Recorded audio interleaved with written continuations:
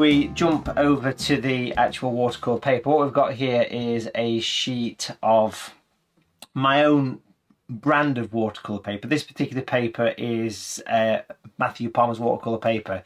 It's £140 knot surface, which is 300 gram. It's cotton, beautiful paper. Just do a quick search on the SAA website for Matthew Palmer watercolour paper. You'll find it. It's beautiful stuff. It's got a lovely texture. It's made in France. It's really nice paper, this. I've stuck it to a board on all four sides and it's ready. And I want to create this scene from scratch. Total from scratch, live. No pressure. We've got some paints and brushes over here.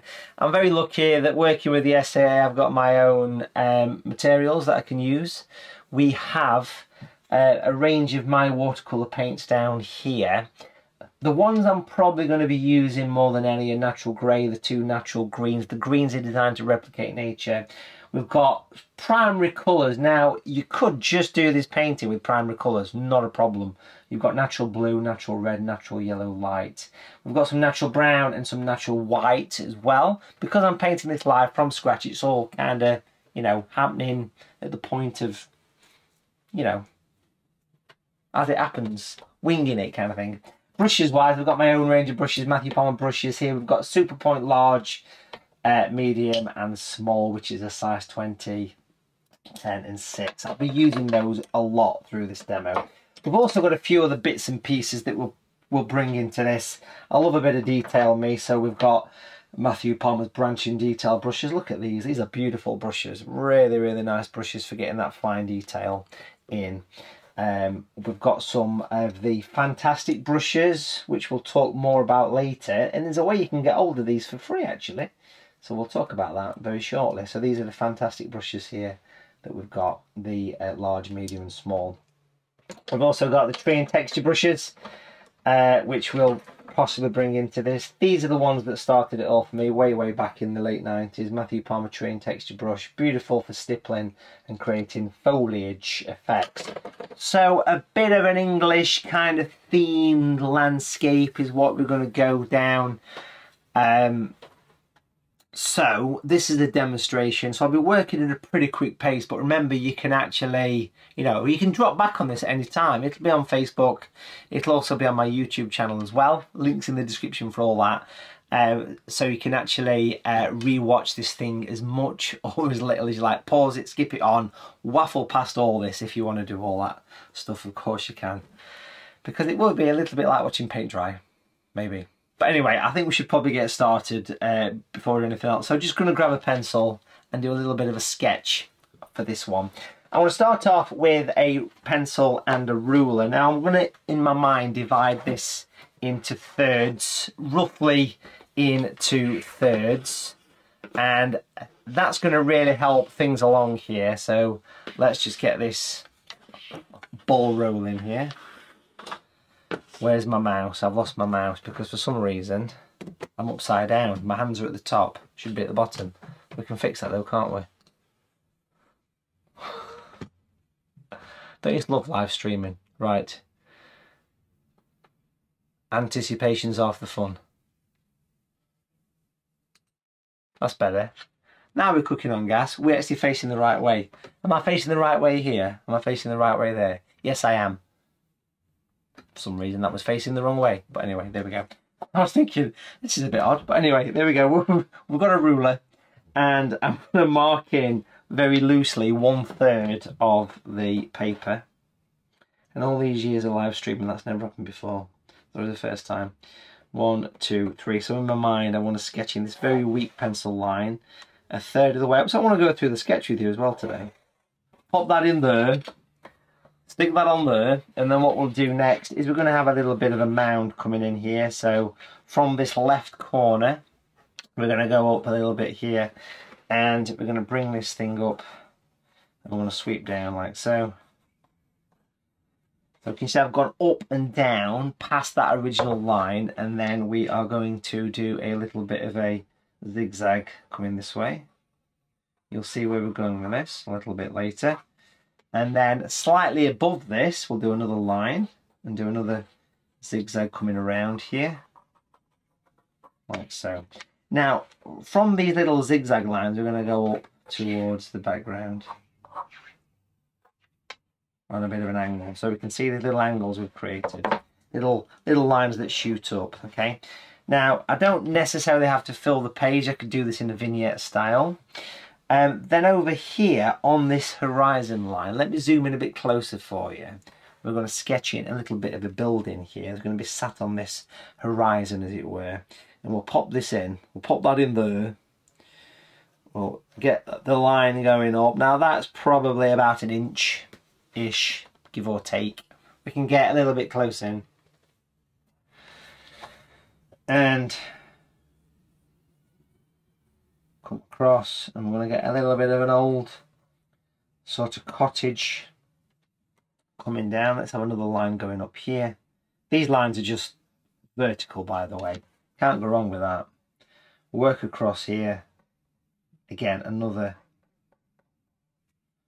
and then just drop it back like so. So these lines are going to be in on this little building. We'll pop in the chimney. We'll have a little bit of a chimney. 3 lines for the chimney, a bit close in so you can see. And we'll go for that. Now what I'll do in a minute is I'll leave this on screen so you can see the actual screen, and you can see a close-up of the actual sketch. Okay, so I've popped this in.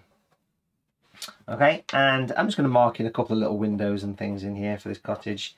Little rectangular shapes. Now I am sort of doing this as a demo, so just bear in mind, if this was an actual workshop, we'd be taking a little bit more time, but this is a demo. But remember, you can re-watch this thing, so if you're trying to paint along live, sometimes it's good just to watch and then, you know, sort of do at your leisure. And we're going to do this, pop a little, stick a little doorway on as well. So nice, simple, straightforward sketch. If I just slightly darken the screen, we can do that all at the point of being live. That'll help you see the sketch a little bit, okay? So just going to slightly darken the screen a little bit there. If I come back with the camera, hopefully you can see that entire page. Now I am going to leave an edge. I'm not working all the way to the edge, so I'm just going to lose a couple of inches on the sides here, because I love painting vignettes, or as lots of people call them, vinaigrettes. So I'll take some of those lines away. What's a vinaigrette? Well, this is a vinaigrette I did last week on a workshop. This is a badger in a bluebell wood. That lovely faded edge, beautiful, very nice watercolour vibe going off there. So I love that faded edge. Can we do one of them vinaigrettes, Matthew? I like them. My mum says, I love them vinaigrettes that you do, Palmer. I love them. Yeah, she just called me Palmer, strangely. And then in the background, we'll have some little sort of hills, mountains or something. Give it a bit of a landscape. And that's going to make a nice composition. I want to get a tree here, some trees coming up here as well. That's going to make a lovely L-shaped composition. So if I leave that on screen, hopefully you can see what we've got. So it all started off with a horizontal line about a third of the way up. But where's your light coming from? About a third of the way up, that was. From the bottom, and then we went a bit higher, drop down, and this is going to be a bit of a stream, a bit of a river maybe. We could potentially reflect this later on. We'll talk about this. Just kind of stick with us through this, which all works rather nice. Let me make sure the screen is nice and clear for you. Hopefully you can see it all. There you go. So that's the sketch. That's the sketch that we've got. Now, I did mention popping some trees. I'm going to have a bit of a silver birch tree, maybe a couple of silver birch trees coming up there, which means I do actually want to do something a little bit different. So feel free to take a screen grab of this. If I turn the board over, tricky bit, I've got a piece of 1-inch masking tape, and I'm going to use a knife to cut some little thin strips down there. So you can almost cut it into thirds. Obviously getting parents' permission before you do that. But can you see that's a nice little thin bit of masking tape? It's around 1 centimetre in width. Turn this back over, tricky bit, and what we'll do is we'll pop this on here, like so. See, I've creased it a little bit. Get your fingers into a little bit. Give it some give it some character. It doesn't want to be too precise here. So I'm using my fingers to crease it in, can you see? And that's going to keep the paper nice and white. Beautiful. Can't go wrong with this. Bring it in. We'll get another one of these little strips.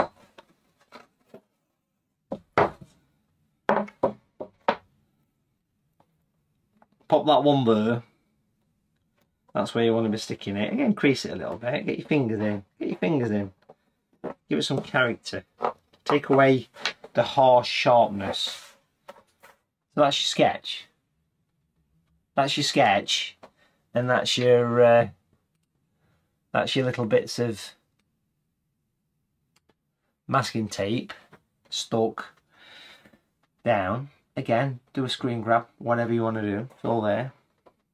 So, big brush, size 20 brush, and we're going to wet the entire paper. I just want to mention this briefly.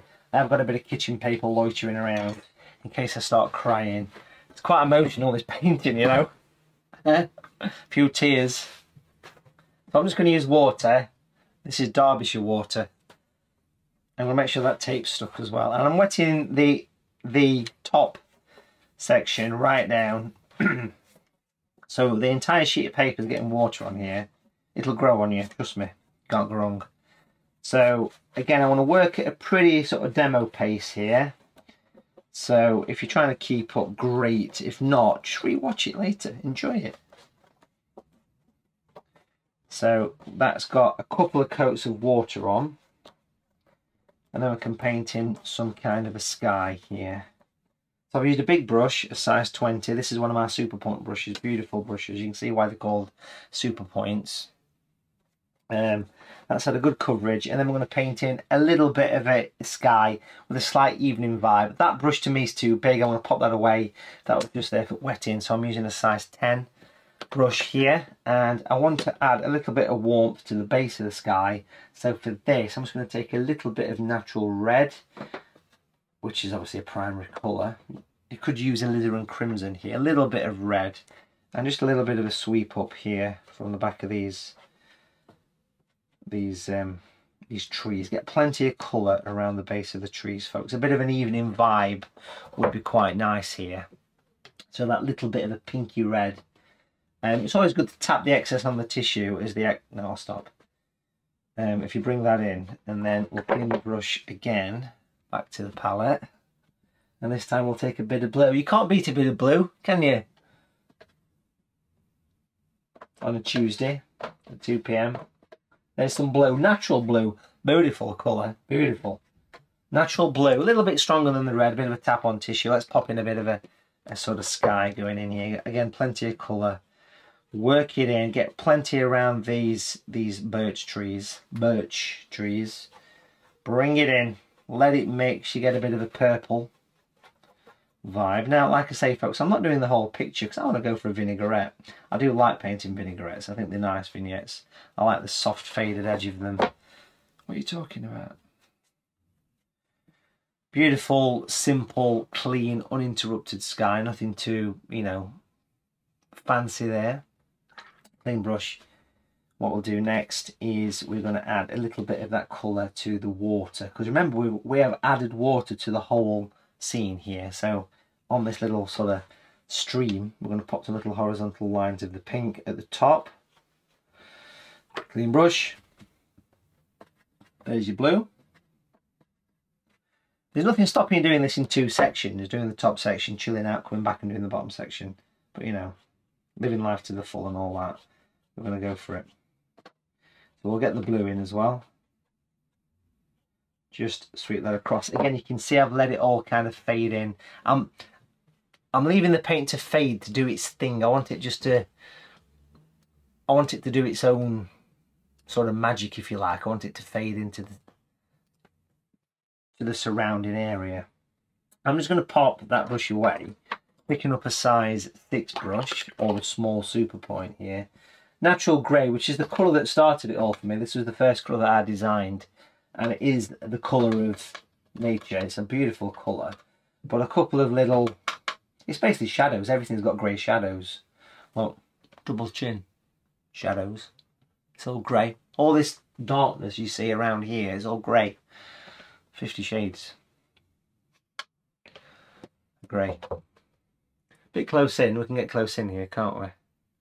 Let's just add a little bit of a twisty, because it's an English landscape and you've got to have some grey clouds. So let's just pop in some little twisty clouds. I'm literally rotating the brush here, moving it along.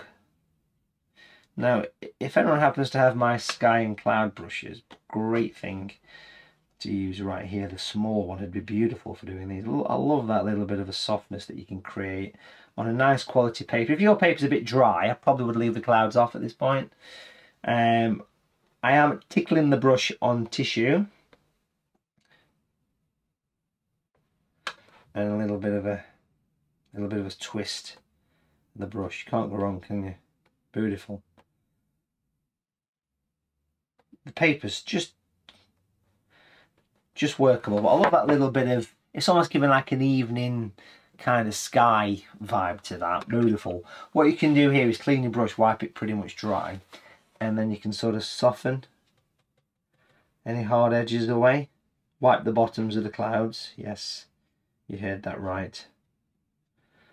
Give it a bit of a tickle. As long as your brush is not too wet, it won't cauliflower. Lovely little clean, uninterrupted watercolour sky there. Nothing too fancy, nothing too complex. Just nice and simple, nice and straightforward. Looking down here on the landscape at this point then, what I want to do is add a little bit of background foliage and a little bit of work down here at the same time. So with a size 10 brush, size 10, with that same grey, while the paper's a bit damp, it's good to tap it on tissue. We can paint in some distant hills, mountains, whatever you decide they're going to be. The grey will create a lovely sense of distance and depth. Just pop a little bit of that in. Natural green light. I'm using a light green. Again, all the materials we use are available on the SAA website, folks. Again, links are down below in the description for this video. Now, obviously you can mix your own green, but that one is natural green light. Well, we'll sort of bring a bit of that in. We'll mix it with the grey. On the paper, that is. So I'm mixing on the paper here, and that will create a lovely sort of distant feeling with a bit of light coming through. So you can see it sort of mixing in. You put as much character as you like into this. If your background is still really wet, probably won't be, but if it is, then I'll just give that a little bit of time just to soak in. Be a little bit cautious not to go over the building with that green. But a great thing here is to encourage the paint to mix on the paper. You can see that the grey is mixing.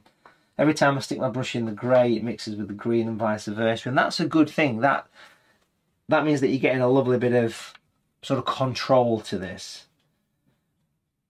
We can bring this right down and start to work in front of the building as well. There's nothing saying we can't get a bit more grey on the brush, just to add a bit more shadow and various things. But as we start to work lower down, obviously the paper is almost at that stage where it's pretty much bone dry. We need to decide at this point what we're going to do over here. So we're going to start to work around this corner here now. It makes sense to do this. So let's have a look at some colours. We've got natural green, that's the light green. We're going to go for the dark green as well. So you've got natural green light and natural green. Two colours designed to replicate nature. You can mix your own greens. One's more blue than the yellow, basically. And if we use these two colours, we can start to work around here. Start to work in front of this building here. Now, obviously we'll be adding more work to this as we progress through the picture here. Working all the way around this water's edge. Now I shall put some detail. I'm just using the lighter of the two colours here at this stage. It's kind of mixed a little bit with the grey still, but that's okay. It's all part of it. I've got that darker green there as well. Beautiful on the darker green, which I've picked up without cleaning the brush. That's all part of what you want to be doing here. Let your paint all mix together. I'm using a size 10 brush or a medium super point for this. Beautiful. And we'll bring it in. Can't go wrong with this. Let it just sort of do its thing. Let it just disappear into the landscape a little bit. It'll grow on you. Trust me, I'm an artist. It'll be fine. Bring it in. Bring it in. And then let's just take a sneaky bit of grey. Sneaky bit of natural grey. Stay with me. A little bit of grey. Again, I haven't cleaned the brush. I've just got a bit of grey on that brush. I haven't cleaned it, just as is. And then just going to pop in a little bit of grey on the edge. Almost working up from where we imagine the water's edge to be, going in towards the landscape. You could use a bit of water here, clean the brush really well. Wipe it almost dry and just give this a little bit of a blend on the end just to make it look as though it is a vignette. So it's got a bit of softness. At the same time, you can dampen this down a bit. You can make sure that it all blends in. It's all working together. And the reason we want it all to work together is because I want to sneak this. Now this is I won't show you the name of the hotel. It's a key card from a hotel that I acquired. It's a plastic card. I want to use this to pop some little markings into this area. If we get close in, because we can do that, we'll pop this on here and we're going to scrape the paint up. Now can you see where the paint is gathered here? Have a go at this. It's a lovely little trick, and it's a great way to get shape into your landscape. And every time I do it, I'm wiping off. I'm putting pressure here. I'm putting pressure in the corner as I do this, and it'll create a little bit of a shape.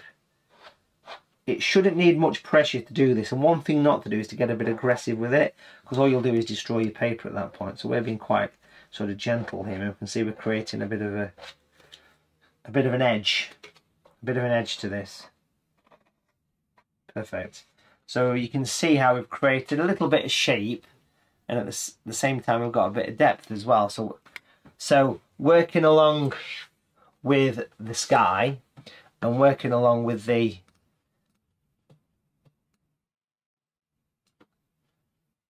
just making sure that the colours are okay here for you. I hope they are. They seem to be all right at my end. Hopefully you can see a lot nice looking. We've started to create the scene already. The sky, the masking tape's still present, perfect. This is all blending. It doesn't matter if a bit of green creeps into your water. It's all part of what it is. Let it do its thing. Let it become part of it.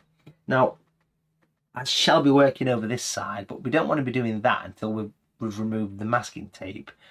But if you imagine a tree, a tall tree, there's going to be leaves at the back and leaves at the front. So what we want to do is put a bit of both in. Now at this point, you've got an option. You could either use Matthew Palmer tree and texture brushes. Beautiful. This is the large one, for example. Really nice, very popular brushes, been around for years. Like me, really. And you could use the fairly new, and these are beautiful things, Matthew Palmer Fantastic brushes. Now if you like the looks of these are fan brushes with steroids. These look nice, thick, juicy brushes. Really nice quality. Look at that. Let's do a close-up. Let's do a shopping channel rotation. There you go. Beautiful. It's a fan brush with a thick head. Right. Let's have a look at sticking a bit of foliage on. All this is pretty dry, which is really good. This is what I want it to be. So what we've got then is the large Fantastic brush.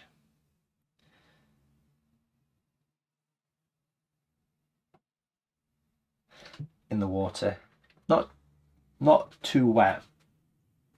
And I'm going to use a mixture of the two greens here. In fact, no, I'll tell you what we're going to do. Let's live life dangerously. We are live. Sod the expense. What we're going to do is damp. One side of the brush is going to have the dark green on. here. And the other side is going to have the light green on. Steady on, Palmer. Slow down. And I don't you can see that brush, but one side's got a lighter green than the other. You can probably make that out. And we can utilise that on this picture. Pushing your boat out today, aren't you? Over here, a bit of background foliage. Straight down. The difference between these fan brushes and a standard fan brush is the random edge, yes, but also the width. The width of them, they're very wide at the top. You can see that on screen. So if we sort of rock the brush a little bit, you're going to get some light foliage. And look at that. Remember, you can get these with your SAA membership thrown in. So if I want a bit of dark, I'll just rock the brush that way. Let's just tilt it so you can see. There you go. Beautiful.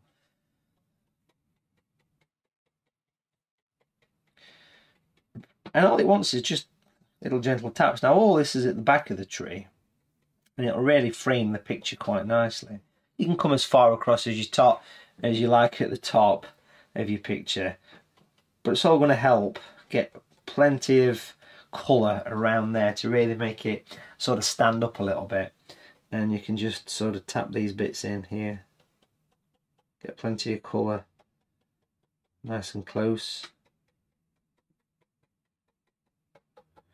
Now, as well as these brushes being good for, for trees and foliage, they're also good for, animal fur, that kind of thing.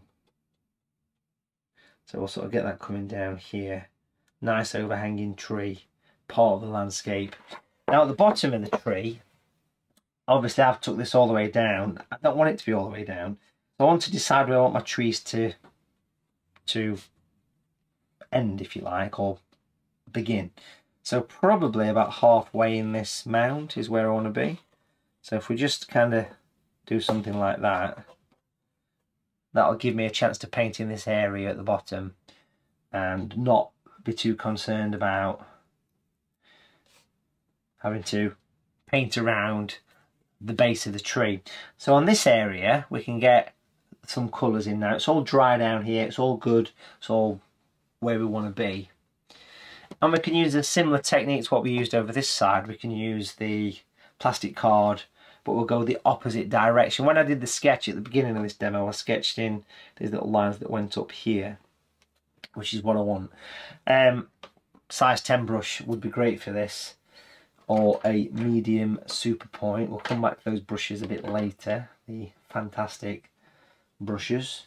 Let's get some natural grey, because you need a bit of natural grey in there, don't you? That's your shadow. If you struggle to mix grey, you can mix grey from primary colours. I'll mention this.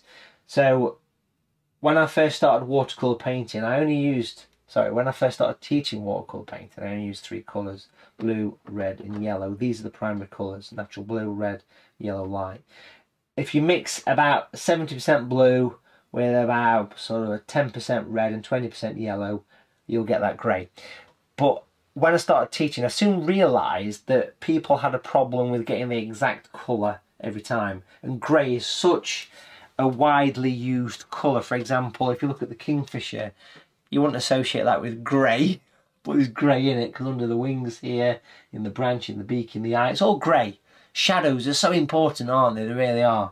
And this is the right grey for the right job, basically. Let's get back to palette. We've got the strong grey, medium-ish grey. Worth picking up a tube of that grey, folks, if you've not already. Then we want some green, the light green, which is here. In fact, we'll mix that with a little bit of the dark green. We'll have the dark green on its own. And then just for a little bit of variation, let's drop in some natural brown. Again, you can mix brown from primary colours.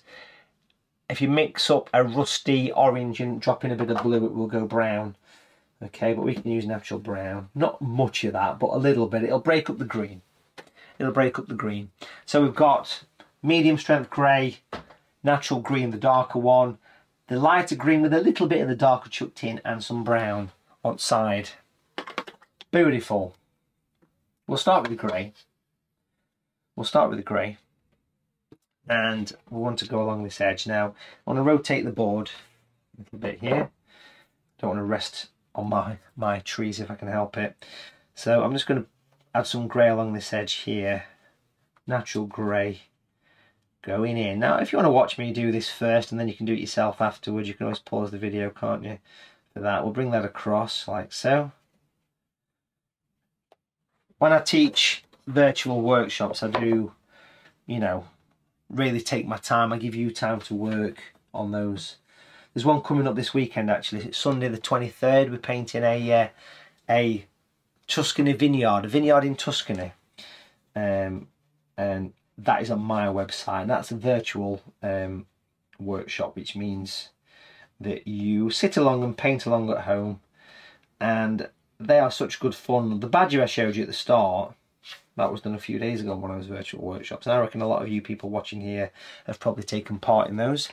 So I'll put the grey on. I have then moved into the green. This is the lighter of the two greens. Okay, let's pick up a bit more of that colour. And I am mixing the colours together. Now I've used the darker green on this top edge here, because I want it to stand forward against the background. I want it to look as though it's closer to us, and having it darker will give that effect. The brown that we mentioned is there just to drop in a little bit, because I think it gives variation. It gives a bit of earth, it gives a bit of sludge, a bit of dirt, that kind of thing. Not as though that's the sort of thing that you probably want to paint, really, a bit of sludge, but it's true, it is there, it's part of what we want here. And of course the masking tape is still there doing its job at the back. And that's as far as I want to go with the picture. Now all this is going to have shape and texture, but if you're trying the plastic card technique yourself and you've always had problems with the paint drying on you, I've got a little tip to help you out on that one, because if the paint's dry here, you can't easily use that effect where you get the plastic card scrape off because it's too dry basically. So you just reactivate it rather than get aggressive with it and get angry with it and start to scratch your paper like crazy. Just casually have a sip of your budget mineral water. This is not Buxton, it should be, shouldn't it really? This is crystalline mineral water. May contain traces of nuts.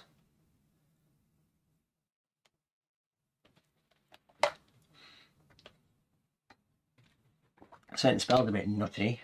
Clean the brush, couple of taps on tissue, and what we're going to do here is use a little bit of water, dampness. This is damp water. You could buy that on April Fool's Day. Came out for one day. Matthew Palmer's damp water. Because I'm talking to myself, I have to keep myself entertained. So I have very simply reactivated it with that size 10 brush. It's also worth making sure that the back edge, so I'm laughing about nutty water now, there you go, is a little bit soft on the edge, like me. And then we'll use the plastic card. We'll go this way. Let's get close into this so you can see what we're doing here.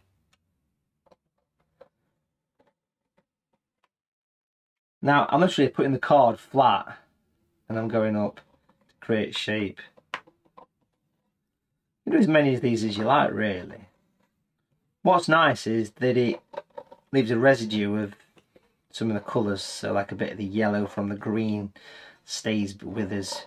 Now if you're doing this and it's not coming off, it's because it's too dry. That's when you just dampen it a little bit. Just reactivate it a little bit, keeping the paint flow in here. Because watercolour never permanently dries, you know, you've got to remember that one. It doesn't sort of go off permanently. That was alright, isn't it? So we've got a mound. We have a mound. Now this is going to be balanced up with dark colours over here. Talking about dark colours actually, with a size 6 brush, we can use that now with some of the grey. Just just the grey, nothing else, and actually a little bit closer in over here, just to start bringing a little bit of shadow into these edges, because I want this to balance. I want to get a bit of balance to the picture. So I'm just using a bit of dark from the palette, and I'll be honest, even if that was a bit of brown, it wouldn't really matter. But I'm just going to bring it in. We'll get a bit more movement in the water later. Beautiful. And just a few little bits of shadows and things, just little flicks in one direction. I've seen both of them, little flicks and one direction. I won't normally admit that, but I have. I think it was an X Factor tour of 2000 and something. I got dragged willingly. Got dragged to it. X Factor tour. Is it Little Flicks? Or is it Little Mix? Little Flicks is the cheap version of Little Mix. What's he talking about, Palmer? What are you talking about, Palmer? You're full of flannel. It's that water. That's what it is. The water. Let's just get a little bit of a line across here as well. Beautiful. I love how that balances things up a little bit. Come back a little bit with the camera. That nice pink in the sky. It's in the water as well. We're going to get some terracotta roofs over here. But let's just leave all that to sort of dry a little bit. I'm looking forward to getting the tape off. That's where we're coming stuck. We're going to use the size 10 brush here. It's getting a bit surreal in the studio today.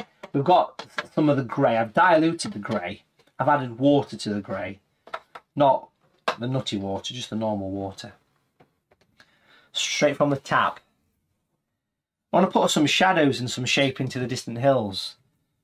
Most common question we get asked when we do demonstrations at art groups. Not that we do many of them now, but you know, we used to. Where's your light coming from? That's what I want to call my autobiography. Or, did you wet it first? Is it me or is it moist? Let's just bring that in. Filth, that's what this is. Let's just bring that down. We'll get right up. This is just a pale grey. Yeah, but where's your light coming from?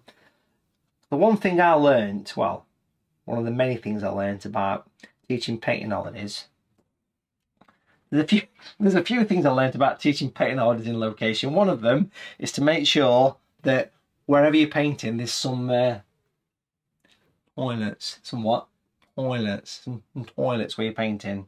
And you can get some food. Because that's the first thing people say to me when we do these painting holidays. They'll pick the phone up and they'll say, Matthew, we're on a book of painting holiday. But can I ask you a question? Number one, can I get some food where I'm painting? And number two, is there any toilets where you're painting? Any what? Toilets. Anyway, I was just saying that the one thing I learned about this is that you don't worry on big objects like mountains and hillsides. You don't worry about where light is, because light does what it wants. On a building, on a small object, different. And the people that say to me, where's your light coming from, doesn't really... It's not a question that is important always, especially as a beginner, you know. But I'll put the darkness on the left side here. We could push the boat out and use the tip of the brush to get some little... maybe some sort of trees or something in the background there. But I want to use water, just water, wipe the brush almost dry, and then we'll soften this in. We're going to soften it in. Now, you can see I've been a bit cautious not to go too much over the top of the old cottage there. So we'll just kind of scribble all that together. And that gives us a little bit of, you know, a little bit more shape, a little bit more form to this. Do you know what I mean? We've got some ducks in the water. Let's use that. Let's use the same grey, exactly the same grey. Just again on the tissue.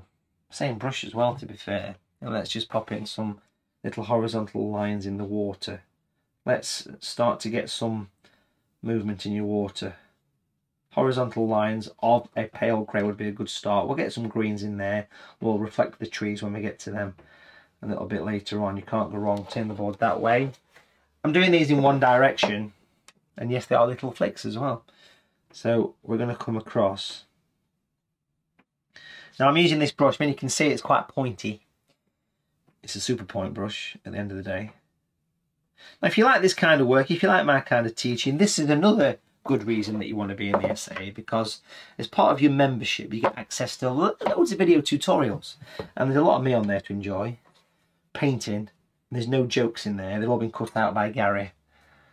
You need to have words about that. I'm joking, by the way. We're going to work this in. And if you like my style of painting, like the stuff I showed you, the badger, and you think to yourself, you know something, I'd really love to have a go at doing something like this. Well, this is when you want to be booking onto one of Matthew Palmer's virtual watercolour workshops. I do these pretty much every weekend, pretty much on a Sunday. This was the one from last Sunday, the 16th, the Badger and the Bluebells. The one coming up this weekend, the 23rd, as I am live. If you get yourself over to my website, allthews.watercolour.tv, have a look at the top of the screen. You see that button flashing? That button will tell you the date of the up and coming workshop, and it is on the 23rd of April. Using just 3 colours and 3 brushes, the 3 brushes that we're using today, you can paint a beautiful Tuscan vineyard with stunning views in watercolour. Watch live or at any time. That's the great thing about these workshops. You don't have to be there live and in person. You can just, you know, enjoy them. Because once you buy a workshop, a virtual workshop with me, you can just watch it at your leisure. So I spent a bit of time just sort of brushing in a bit of shape into the landscape here. Beautiful, works nice. Again, we'll do some work on the cottage later. I've been very careful to avoid that cottage as much as I possibly can. Just to quickly touch on the water again, let's get some green in there. Probably going to be a mix of the 2 greens, not too strong here. A bit of a tap on tissue would be good as well. And then we'll do some horizontal lines of green from the edge. Now, with every brush, I'm lifting up and putting it on and going in one direction, as we mentioned a few times, but that will reflect that quite nicely there in that corner. Up here as well, but I will rotate the board for that. Starts to sort of bridge the gap between the water and the little stream, river, whatever it is. It like attaches the areas together, and I'm looking forward to getting the reflection of the building, and we will get to that. But if you look at that now, you can see we've got a little hint of reflection. Always important to keep your lines nice and horizontal when you do this kind of work. We could sneak a bit of that in the background as well, sharpen things up, crisp things up a little bit. There's the grey, beautiful natural grey. All the colours are co-branded Matthew Palmer SAA, because I design the colours and the SAA manufacture them for me. And these have been around for a long time, these colours, and do enjoy them. They are basically, there's 14 colours in the range, and they're all pre-mixed. They're all designed to replicate nature. There's a link in the description for this video where you can actually have a look at all the products, if anything takes your fancy. Let's just come down here and get some darkness in on the edge of the, almost some shadows and various things. So I'm working along the edge here. And I'm sort of brushing it in, because this paper's got a lovely texture to it as well. So I'm not going to be too concerned about blending in, because if the brush is slightly dry, when I flick the brush upwards into the picture, it'll sort of do the job for you. It'll, if you like, it'll automatically sort all that out for you. It'll flick into the scene, and it'll become part of what's already there. Especially around these trees. I mean, you can have some real fun with darkness, and of course later we're going to paint the trees in. We're almost at that stage now, I think, to put the trees in. So that's just giving me a little bit of added contrast, a little bit of shape and form, that kind of thing, which is really nice. Lovely. While I've got this grey at hand,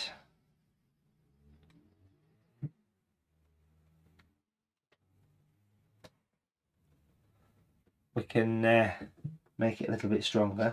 Number 6 brush, beautiful tool for the job here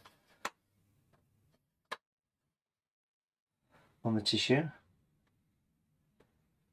Look at the state of that. Now if you'd like to win this piece of used professional artist kitchen paper, put your name and address on the back of a stamped addressed envelope and don't send it to me, and we'll pick a winner. We'll recycle that. From Pound Shop, this is the problem, it's Pound Shop kitchen paper. Slightly stronger grey. That little rotation I'm doing with my fingers, by the way, across the edge of the palette. It's just refining the tip, and there's not better than a refined tip. Let's pop in some little bits of shadows going across the underneath of this building. Same here as well, beautiful shadow. Also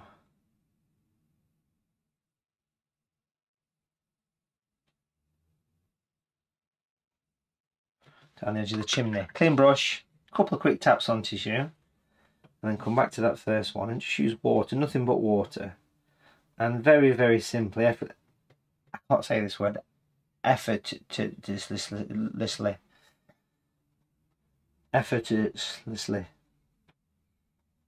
just tap it on tissue and then blend it away. So you get that little bit of a setback. This is the extension. You wouldn't believe the amount of chaos that went into to get that extension. The planning permission to have an extension in an old cottage with a view like that was horrendous. You won't believe it. That's the upstairs bathroom there. See there?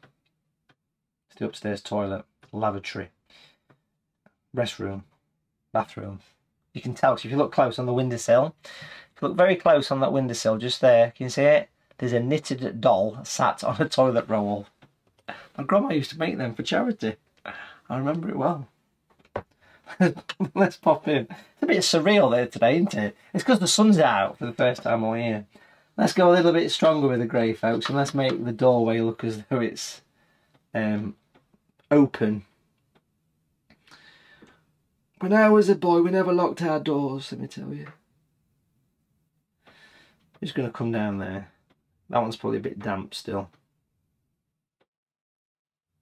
If you do an L shape, see the L shape? Clean brush. A couple of taps on tissue. You can get that little bit of a sort of impression as though it's slightly open. Be a nice pub there, wouldn't it?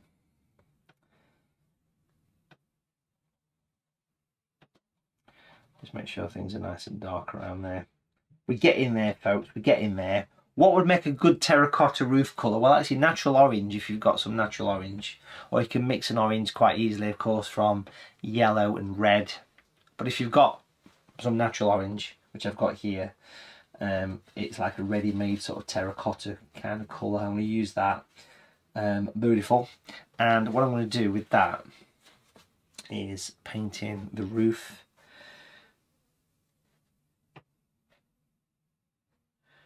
In the direction, now as I get towards the end of it, the edge where it meets the other one, slight tweak on colour. Let me show you. What's the tweak on colour? Just going to pinch a bit of that brown that we used for the foreground, so you get a little bit of natural brown that mixes with the orange. Beautiful, and that'll give me a bit of variation. You see, can't go wrong, can you? Bring it in. You can sort of tuck it underneath and allow your colours to mix. Now these super point brushes are really nice because I can make use of the points. Again, all this is available online, folks. Where it meets the cottage, if you really want to impress your neighbours, then you want to add grey there, because the grey would make it sit flush and have shadow. Can you see I've got grey in there? Give it some character, brush it in a bit. Make it look as though it's got a bit of, you know, bit of terracotta on the old chimney. Beautiful. And then of course we'll do the other roof with the orange. Leave the light edge.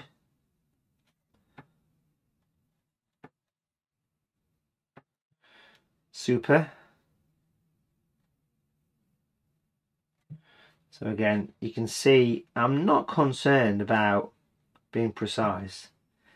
As long as the brush strokes have some kind of a direction to them, it's going to work fine, you know.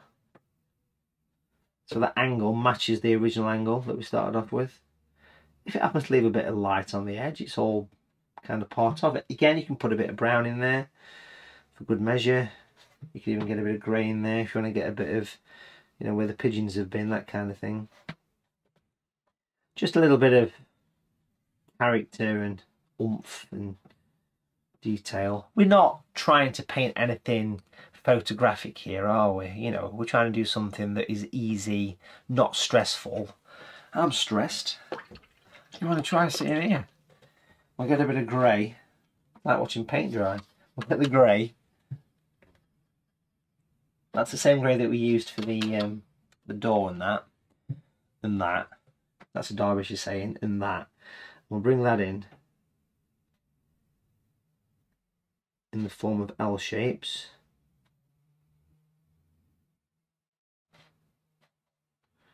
Make sure that's nice and dark in the tops of those. Bit of water. We're going to start to work on the trees next. We're going to flirt between the windows, sorry, the cottage and the that's the terracotta colour I'm using there, by the way. Nice little white cottage. Beautiful. We'll put some more work on that. You know, it's amazing what little things you can do on pictures like this. You know, a few little sort of terracotta plant pots. Steady on.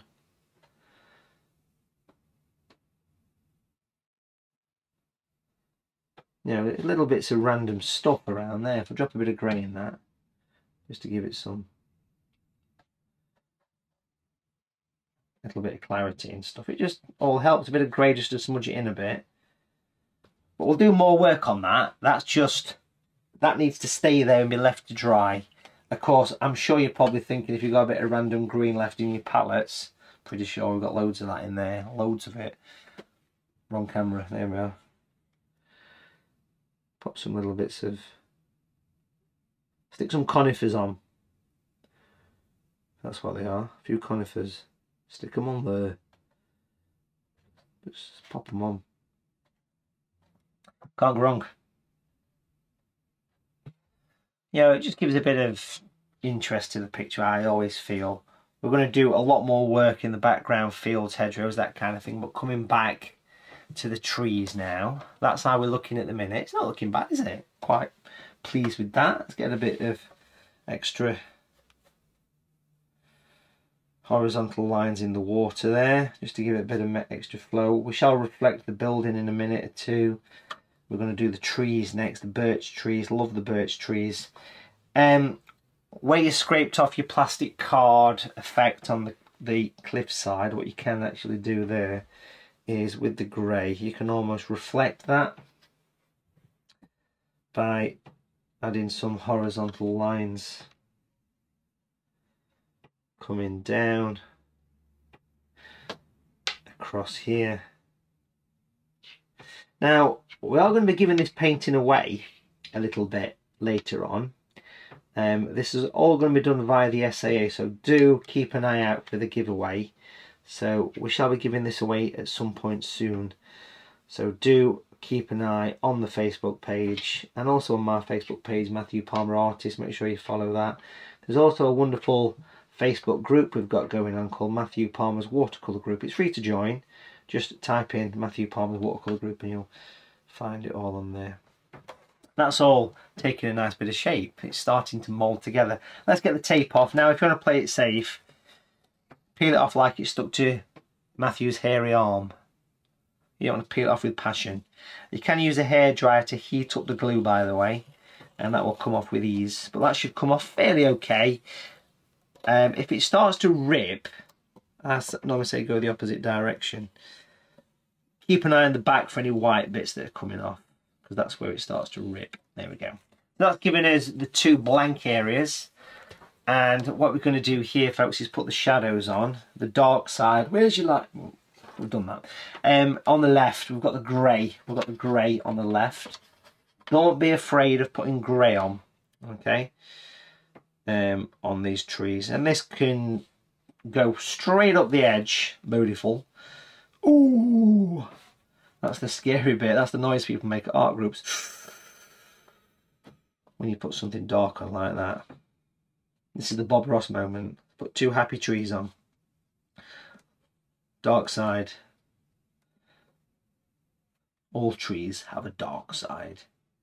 Bring that in. Clean brush. Couple of taps on tissue. And then back into that first one. Just use water to smooth it all in. Like so. Same on this one. Bit of water for the job. And that'll make them look round. Now, we will add a bit more detail to this. Right at the bottom of those 2 trees, let's attach them. And we can attach them by using the brown and the grey. Not together, but separately. We'll start with the brown. Slightly dry brush on the tissue. And you can sort of just get a little bit of messy brown stuff creeping in. It helps to do this little bit of brown now because it's damp. So it's kind of spreading. You can see it spreading in. It gives a little bit of variation to the trees if you get that bit of brown in there. Doesn't want too much. And then of course the grey would be going in as well. You can even get a bit of a shadow just sweeping off to the left with some grey. You basically want to make it all look really dark at the bottom there, so there's no problems with shadows and levitating trees.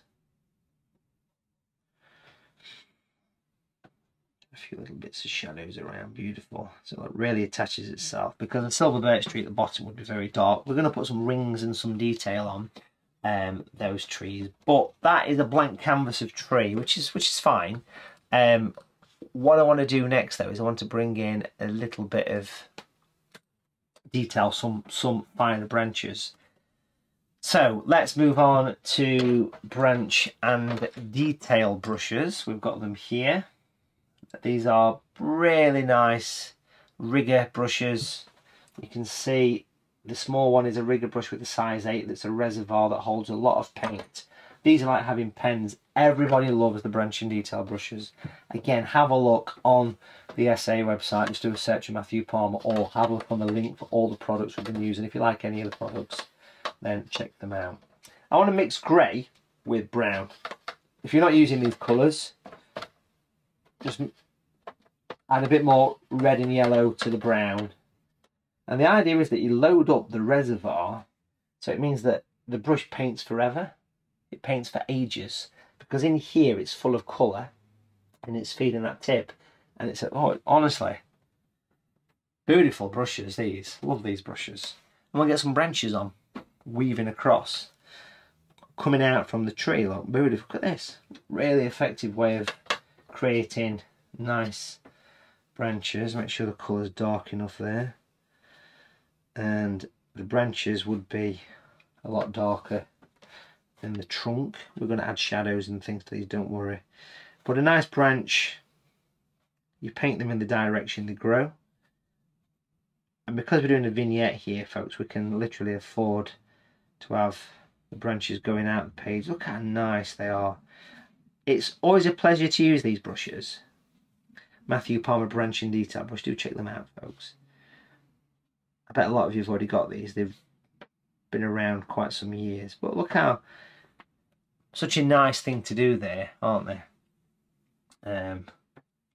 When it comes to doing detail and various things.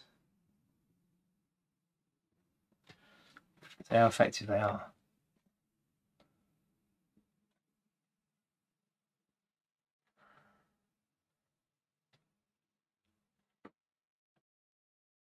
just add as many or as few of these as you like. Don't be afraid to get them weaving behind the tree. Bring them right over.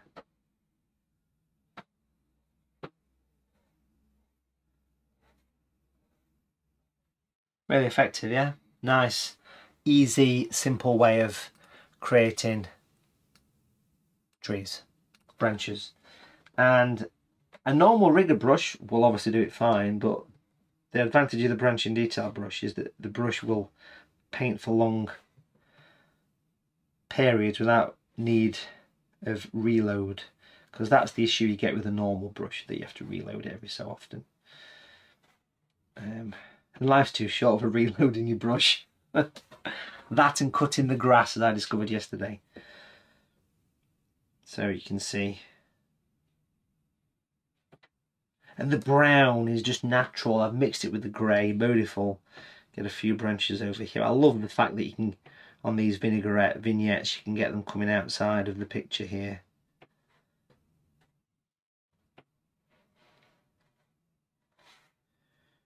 Nice little twigs, rotating the brush to a more comfortable angle when you do these trees. Really makes it work. Browns, reds and greens all work well together. And of course we've got a bit of red in the sky. We've got a bit of red in the brown mix as well. Because if you're mixing your own brown, you'd mix an orange with lots of red and you drop a little bit of blue in it. But look how beautiful them branches are. Stunning. Of course, we'll put some foliage over the top of this, but I'm just going to use a slightly dry brush here to attach the branches to the tree. I feel like we need a couple more branches just sneaking up from here, coming over the top there. Maybe one or two coming up there as well. That's probably enough. You can always add more later. But what I want to do is just lightly flick the brush so it attaches to the birch tree. But the smallest one of the fantastic brushes, with that same colour, let's make it a little bit more brown actually. A bit more brown on the tissue there, so it's very dry. Okay, you've got that lovely spiky edge. Well, we can utilise that spiky edge and we can make these trees have a little bit of shape and form. So we can just go in and pop some little rings of the birch tree. Make sure you tap off the excess on the tissue. And you can use this lovely spiky fantastic brush to create a gorgeous effect of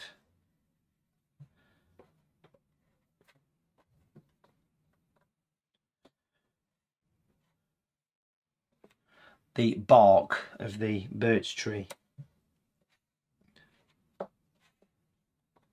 Texture of the tree. I'm just going to use a size 6 brush now with the same colour. Just add a bit of dry brush to the bottom with the grey. Sorry, not the grey, the same colour. Just gives a little bit extra detail to that area. Grounds the tree. Utilising the grain of the paper here, look, we can add a bit of dry brush. Same time we can put some bearded chuffs in the sky as well.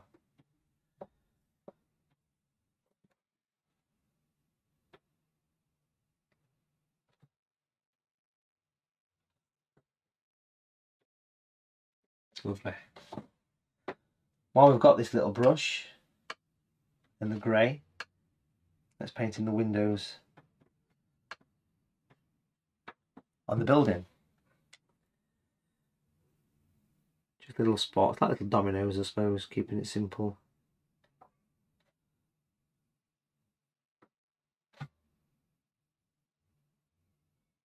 There you go, we'll even pop a little recess down one side there. Let's have a bench, shall we? Should we have a bench? Let's have a bench over here. Bench. A little bench.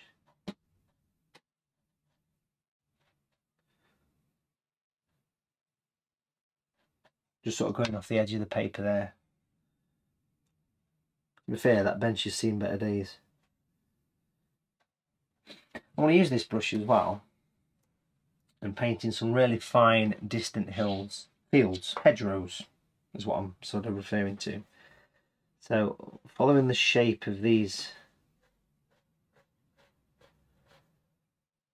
hillside, I'd use either this or the branching detail brush. This is the small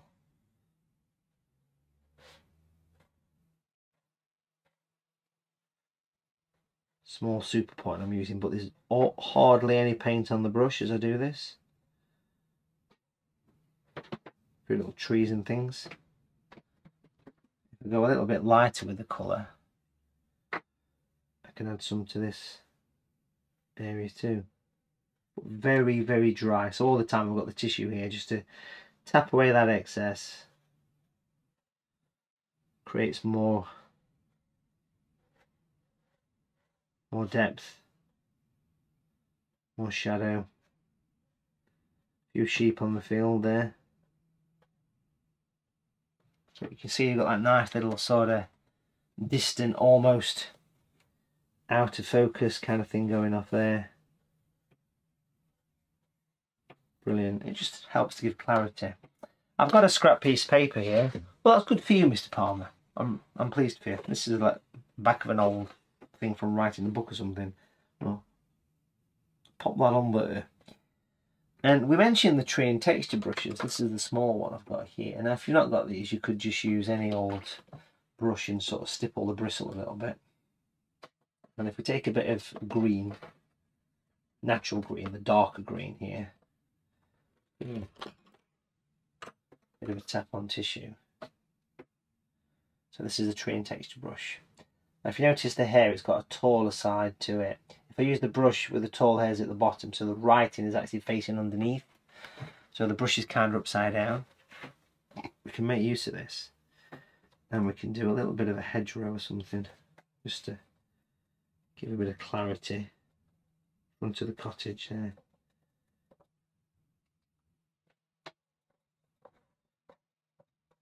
We'll leave a gap for a gateway, or any supermarket will do. Leave a gap.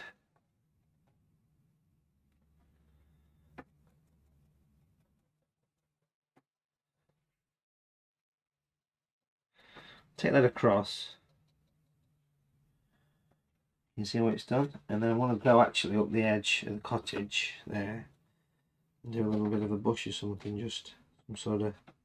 You see how that's kind of slotted in at the back? There, that little bit of a hedgerow. You can do the same up there as well, actually. Make sure there's no paint on the back. A little bit of a tree or something just at the back of the cottage there. It helps to position it all in, really. Now, I would simply just grab that branching detail brush. It's ready and waiting for me. It's already got the colour on, I think. Well, I can reload it. If I'm doing the trees and things. Trees. I'll put a little gateway in. Some little fence posts. This will help to give scale, this, you know.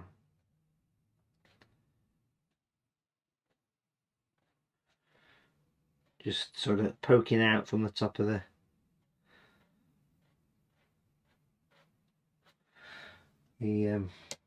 gate there, and then we'll put the gate in. Now this is going to be a 5-bar gate. If you look really close, you can see a little bird perched on there. That's another little bearded chuff. We'll do a little bit of a track.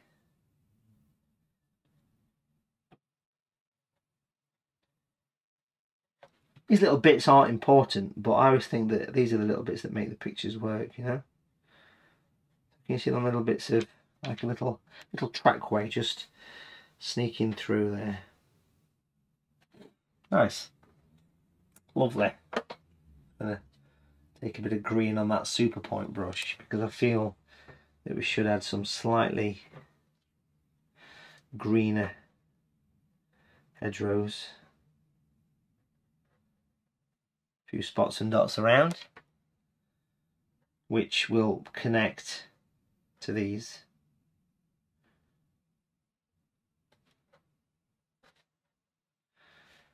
and give us a lovely effect of depth, because what it'll do is it'll connect these areas into background. Probably a little.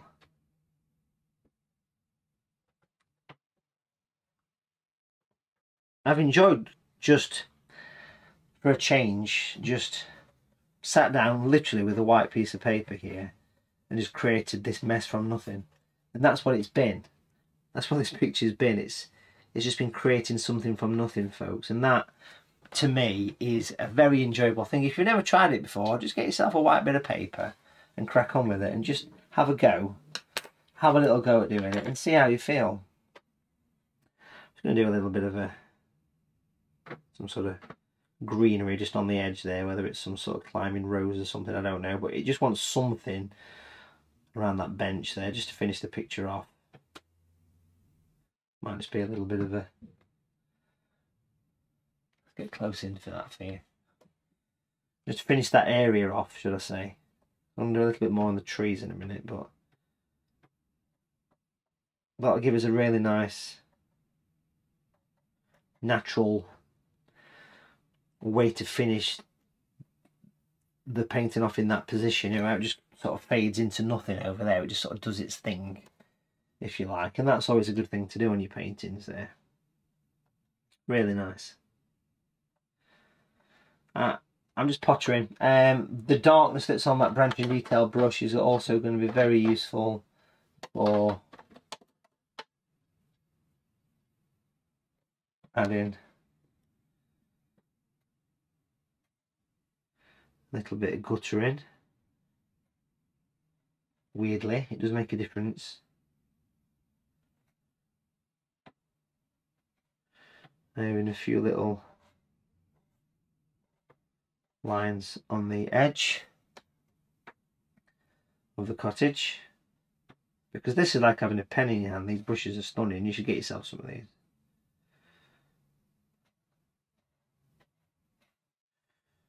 Pop a little bit of a drain pipe on there. What? You heard me.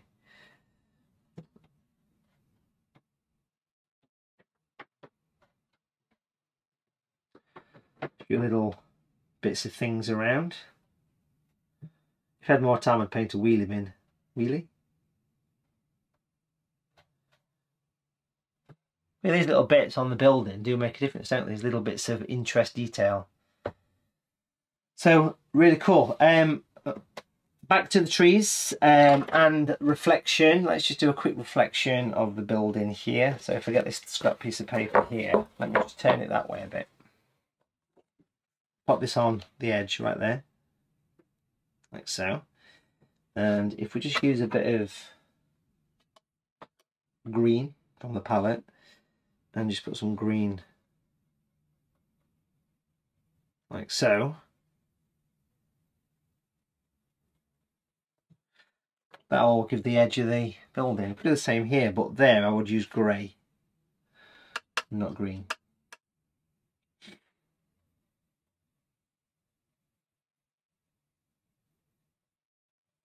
It's just a suggestion, you know.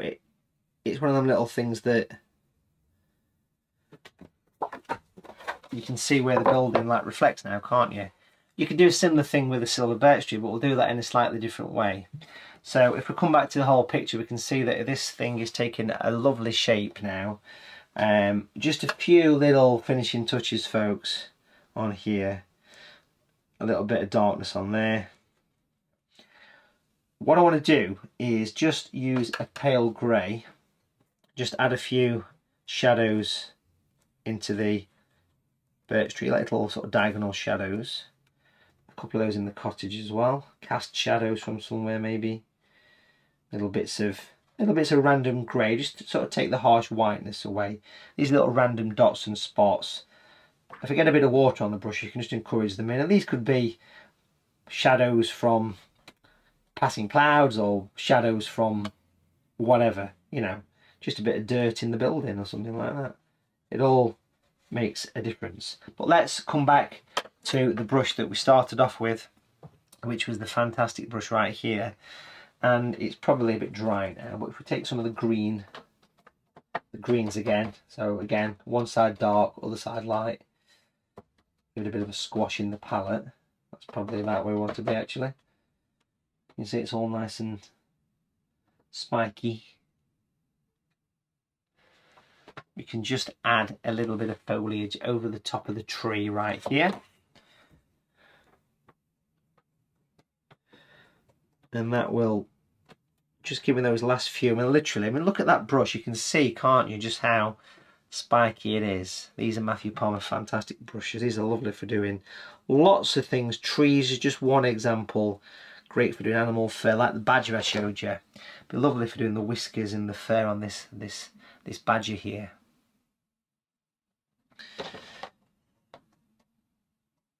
And again, little bits of foliage. And this is really going to embed the tree now. It's going to push it all in, really bring it together nice. You can see that, hopefully. Just little gentle taps, nothing major. But it's putting the leaf over the top of the tree. Super stunning thing to do, that. Really nice. Love them brushes. Do make sure you check them out. Okay, so where's my little brush? I'm looking. There it is. I'm looking for my number 6 brush. Someone's pinched it. Bit of grey.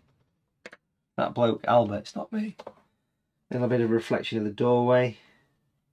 The window. Just sneaking in just there. If we use the grey, slightly dry brush and spiky, you can add some depth to your water as well. So you put some downward lines in your water to create a lovely sense of depth from these areas. Really effective way of creating a lovely drop to water. You can see how it creates like a depth effect. If we mix some of the grey and brown together, which is what we used on the silver birch tree, but dry brush it, what we can actually do is do a little reflection of that tree. So just make sure you line it up out here, and then just do some little horizontal lines. Same for that one. That one goes off on an angle, remember. It's the same angle that you do, the same pitch, but mirrored.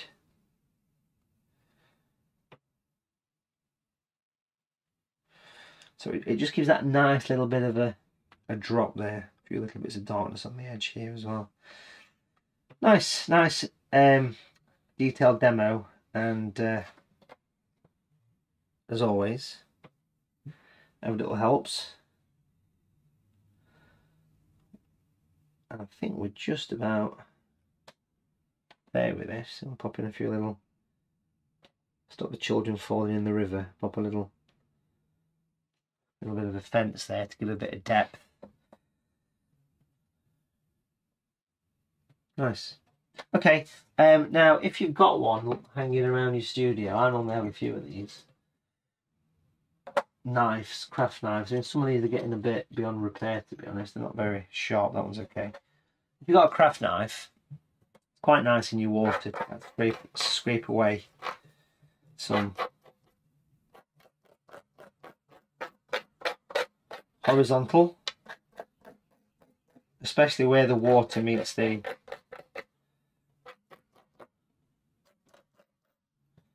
and of course you could really scrape away the light side of the birch tree as well, but it puts like a bit of sparkle on. It does, a nice bit of sparkle.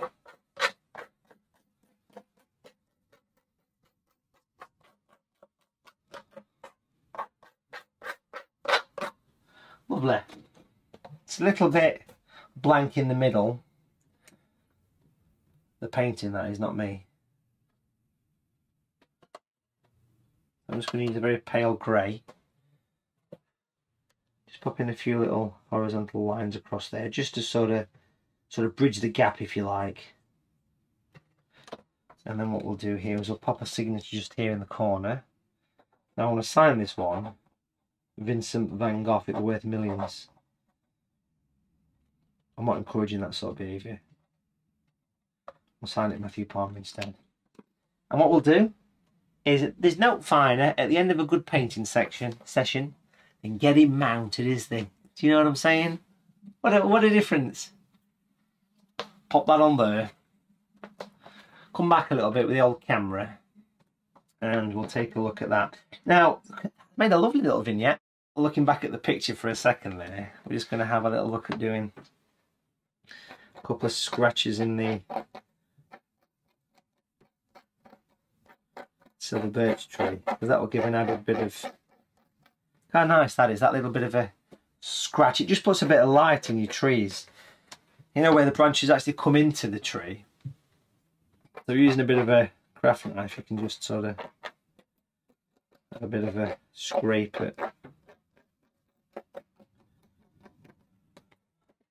So a big thank you for watching. I hope you enjoyed that. That was a wonderful painting to do. I thoroughly enjoyed that. The whole scene's come together really nice. And such a nice all-rounder, from the sky to the trees to the water to the building. I love that little bit of detail that came at the end as well.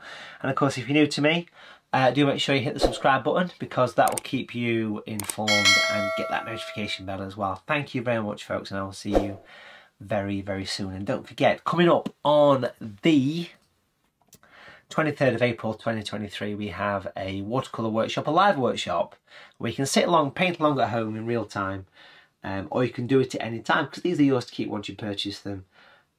Taking place on the 23rd of April. We have a beautiful Tuscan vineyard with stunning views in watercolour.